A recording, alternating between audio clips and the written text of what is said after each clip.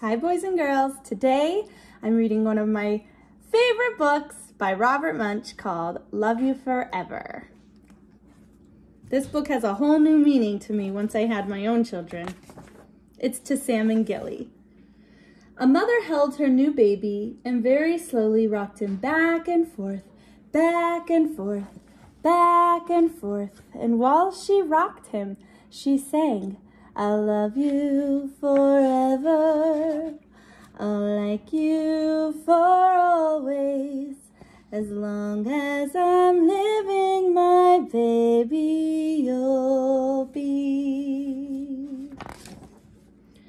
That baby grew. He grew and he grew and he grew until he was 2 years old, and he ran all around the house. He pulled all the books off the shelves. He pulled all the food out of the refrigerator, and he took his mother's watch and flushed it down the toilet. Sometimes his mother would say, "This kid is driving me crazy."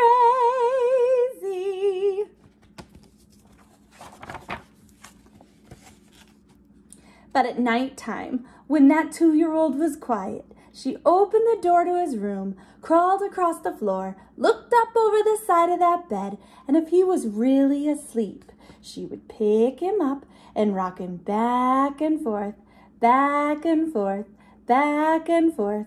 And while she rocked him, she sang, I'll love you forever, I'll like you for always, as long as I'm living, my baby you'll be.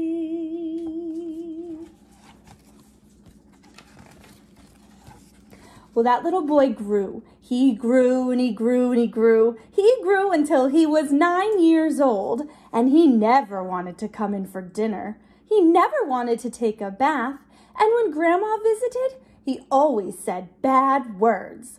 Sometimes his mother wanted to sell him to the zoo.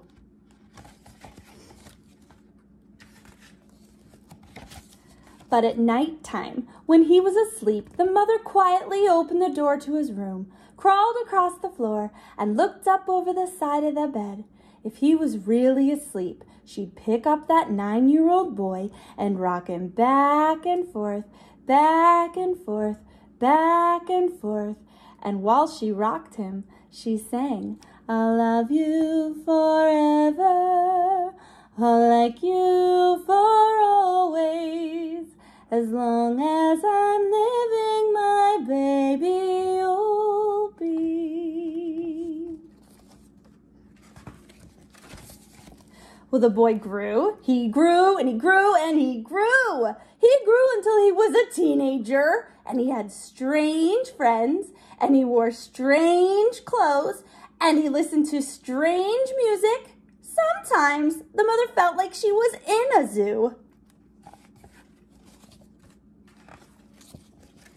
But at nighttime, when that teenager was asleep, the mother opened the door to his room, crawled across the floor, and looked up over the side of the bed.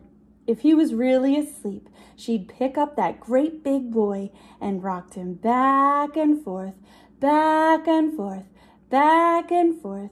And while she rocked him, she sang, I'll love you forever, I'll like you for always, as long as I'm living, my baby you'll be. Well, the teenager grew. He grew and he grew and he grew. He grew until he was a grown-up man, and he left home and got a house across town. But sometimes on dark nights, the mother got into her car and drove across town. If all the lights in her son's house were out, she'd open the door to his bedroom window, crawled across the floor, and looked up over the side of that bed. And if that great big man was really asleep, she picked him up and rocked him back and forth, back and forth, back and forth. And while she rocked him, she sang, I'll love you forever, I'll like you for always, as long as I'm living.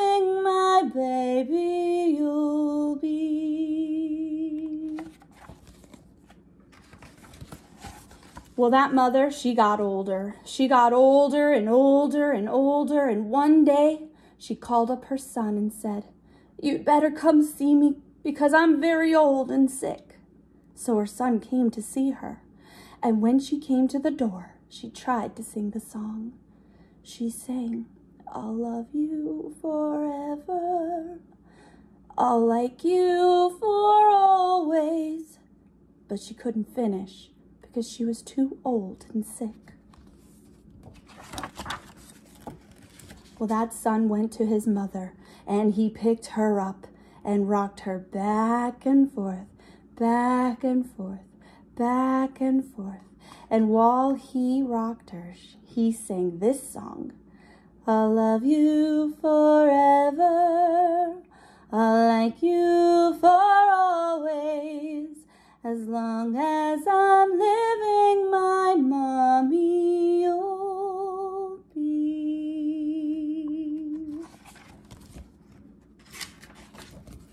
When the son came home that night, he stood for a long time at the top of his stairs.